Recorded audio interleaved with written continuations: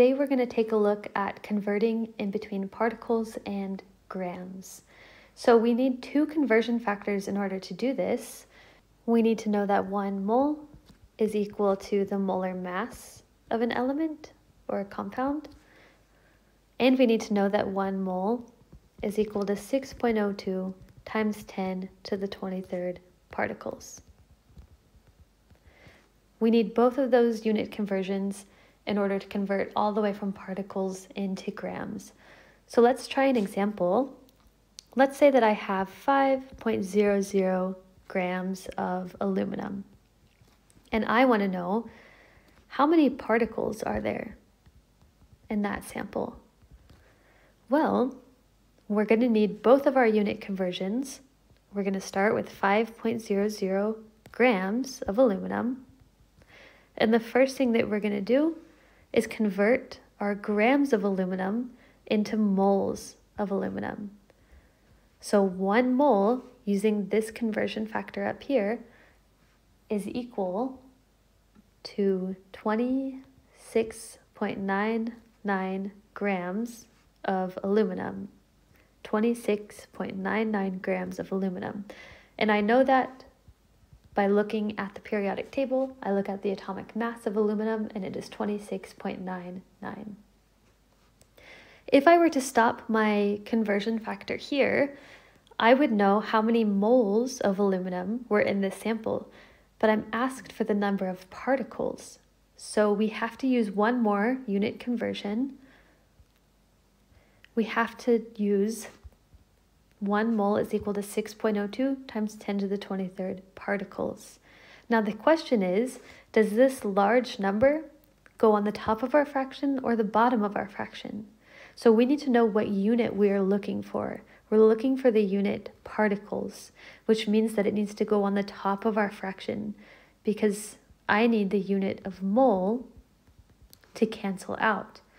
So let's just look for just a second before we solve this in our calculator.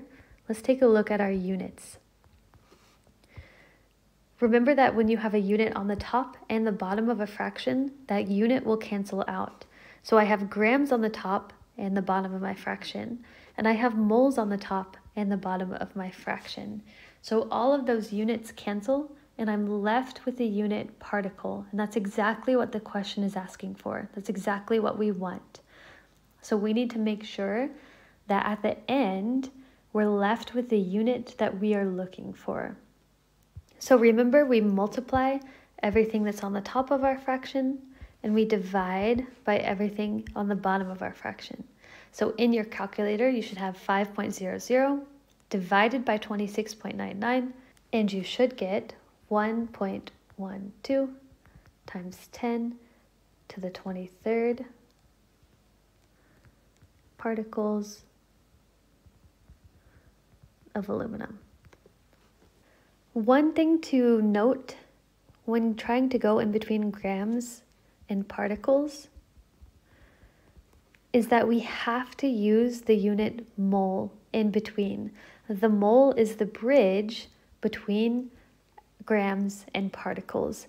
If I'm trying to go from grams into particles, the first thing I have to do is go into moles, and then I can go into particles. If I'm trying to go backwards from particles into grams, the first thing I have to do is convert into the mole, and then I can convert into grams. So going between grams and particles, grams to particles, it's always a two-step conversion. If you're only using one conversion factor, you've done something incorrectly. It's a two-step conversion problem. So let's try the opposite direction. Let's say I have 2.98 times 10 to the 22nd particles of phosphorus. And I want to know how many grams are in that sample. So I write out my 2.98 times 10 to the 22nd particles. My first step is to convert into moles. I'm trying to find moles, so that will go on top of my conversion factor. And 1 mole is equal to 6.02 times 10 to the 23rd particles.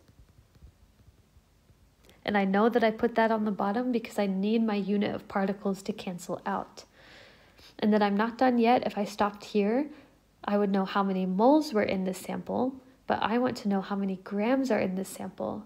I'm trying to find grams, so grams should be on top of my unit conversion, and 1 mole should be on the bottom. And my conversion factor that I use is 1 mole is equal to the molar mass. The molar mass of phosphorus is 30.97 grams. I found that by looking at the periodic table. So in your calculator, you should type out 2.98 times 10 to the 22nd divided by 6.02 times 10 to the 23rd, and then multiply that answer by 30.97 because we multiply everything on the top of our fraction and divide by whatever's on the bottom. And let's double check our units. I have particles on the top and bottom of my fraction, so those cancel. I have moles on the top and the bottom of my fraction, so those cancel, and I'm just left with grams. So our answer should be equal to 1.53 grams of phosphorus. So this was some background information on how to convert in between grams and particles. If you have any other questions, be sure and leave a comment. There are more examples on my channel, so be sure and take a look if you're still struggling with this concept. Thank you for stopping by.